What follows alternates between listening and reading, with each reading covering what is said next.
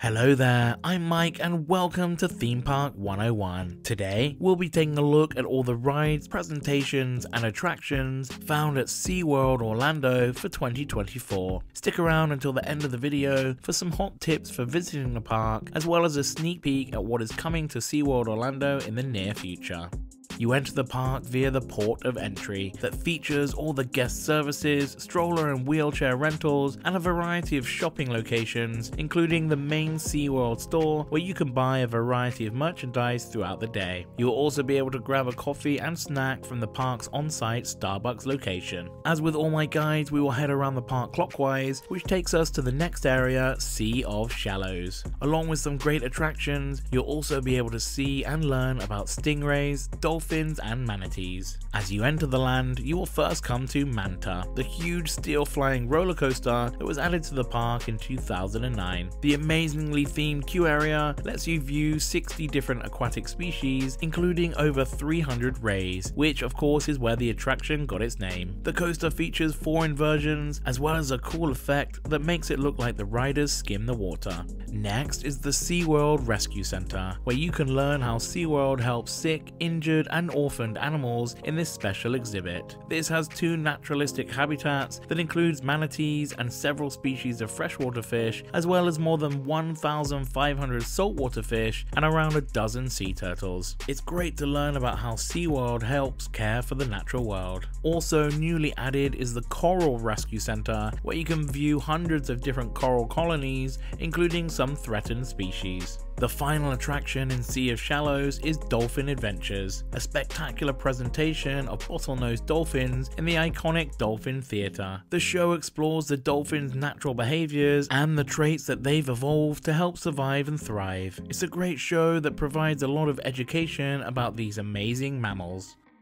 The next area you will come to is the Sea of Legends, that features 2 amazing attractions. First is Journey to Atlantis, a water coaster with dark ride elements. It takes you on an adventure through the mythical city of Atlantis with many turns, drops and splashdowns as it switches between the water track and traditional roller coaster track. Expect to get wet on this amazing ride. Next was the first major coaster added to the park, Kraken. Opening in 2000, it was once the tallest and longest roller coaster in Florida. This flawless coaster features 7 inversions and reaches a top speed of 65 miles per hour and is still one of the most thrilling rides in the park. Right next door is the smallest land, Sea of Ice, that is currently going through a small transformation, as the construction of a brand new attraction is still underway. Stick around until the end of the video for a little look at the new coaster called Penguin Trek, opening soon. This will utilize the theming and penguin exhibit from the former dark ride Antarctica Empire of the Penguin. As you head back to the central lake, you will come to the next area, Sea of Delight, which is home to 2 shows and one of the oldest attractions in the park, Sky Tower. This is the tallest observation tower in Florida and gives amazing views of SeaWorld and other areas surrounding the park from the double-decker rotating pod. Make sure you bring your camera to get some great shots of the Orlando skyline. Next is the fun Sea Lion and Otter Spotlight. This features Clyde and Seamore, a pair of California sea lions, as well as otters and a walrus, performing various skills in this entertaining presentation that is great fun for all the family. At the back of the park is the next area, Sea of Mystery. First up is Mako, a hypercoaster that is currently the tallest and fastest roller coaster in the Orlando area. It is named after the fastest species of shark and reaches a height of 200 meters, a maximum speed of 73 miles per hour, and features a track length of 1,450 meters. Like many other hypercoasters, it doesn't feature any inversions, but don't be mistaken, this is still one of the most thrilling coasters in Orlando and consistently gets voted in the top 20 coasters in the world. Next is the River Rapids ride, Infinity Falls. This currently holds the world record for tallest drop on any River Rapids ride and is themed to the conservation of water. Make sure you bring your raincoat for this one, as you will likely get wet, which makes it a great way to cool down on a hot day. For a more relaxing attraction, you can try the Flamingo paddle boats, which can be rented in this area and will allow you to travel all around the park's central lake and a unique way to see the beautiful scenery around SeaWorld. This costs an extra $6 per person for a 20-minute ride. The next area is the child-friendly Sesame Street Land. Currently celebrating their 5th anniversary, this is the perfect place for the younger guests to explore and meet their favourite characters from the popular and long-running television series. Attractions include the family coaster Super Grover's Boxcar Derby. This is a nice little coaster and is the perfect way to introduce the little ones to thrill rides while enjoying the theming to everyone's favourite clumsy superhero. Elmo's Choo Choo Train is the small train ride that weaves between the beautiful flowers and bugs on display.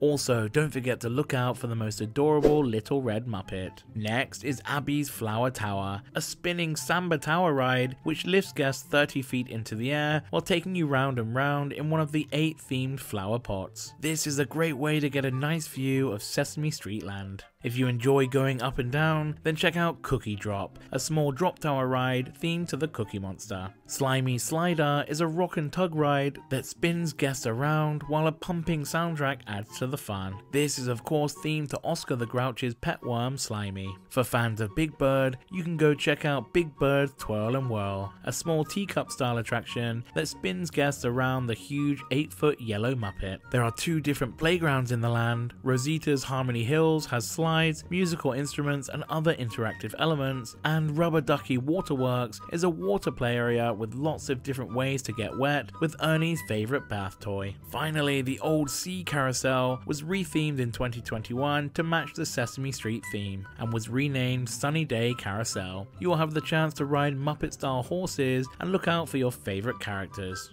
Also, throughout the day, you will have plenty of chances to meet all the Sesame Street characters at the special meet and greet areas. On select dates, you can also enjoy the fantastic Sesame Street Party Parade, which features floats with all your favourite characters, including Elmo, Big Bird, and friends. From now until April 28th, other special shows and characters have been added to the area for Sesame Street Land's 5th birthday celebration.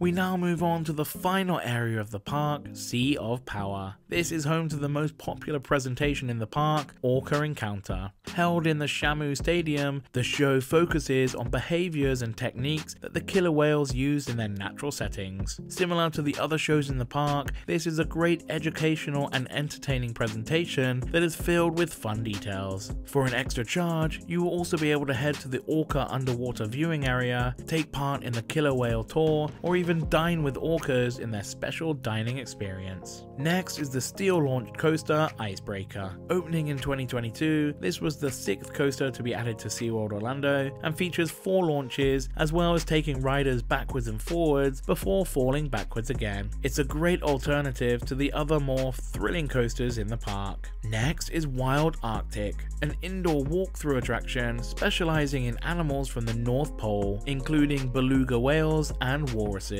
Near the entrance of the park is the final attraction in Sea of Power, the new Pipeline, the Surf Coaster. Opening in 2023, this steel-launched coaster has special standing restraints and surfboard ride cars that makes this one of the most unique experiences at SeaWorld. It reaches the height of 110 meters and a top speed of 60 miles an hour with one wave curve inversion. This is truly a surf of a lifetime. Also, near the entrance of the park, you will see the Bayside Stadium, which hosts events and shows throughout the year in SeaWorld's various festivals and seasonal offerings. The events include the Seven Seas Food Festival from February 2nd until May 19th, Bands Brew and Barbecue on weekends during July and August, the family-friendly daytime Halloween event called Spooktacular runs from August 31st until November 3rd, and the popular separately ticketed event Howlo Scream will be scaring visitors from September 6th till November 2nd. Wrapping up the year is the Christmas celebration from November 8th until January 2nd, 2025. My hot tips for visiting the park is arrive early and make use of a full day at the park, as it's usually open from 9 AM until 10 PM, so you can get a lot done if you plan accordingly. If you're visiting during a busier time, consider purchasing their Quick Queue Unlimited upgrade, as it allows you to skip the lines on all the major attractions and starts from just $14.99 per visitor.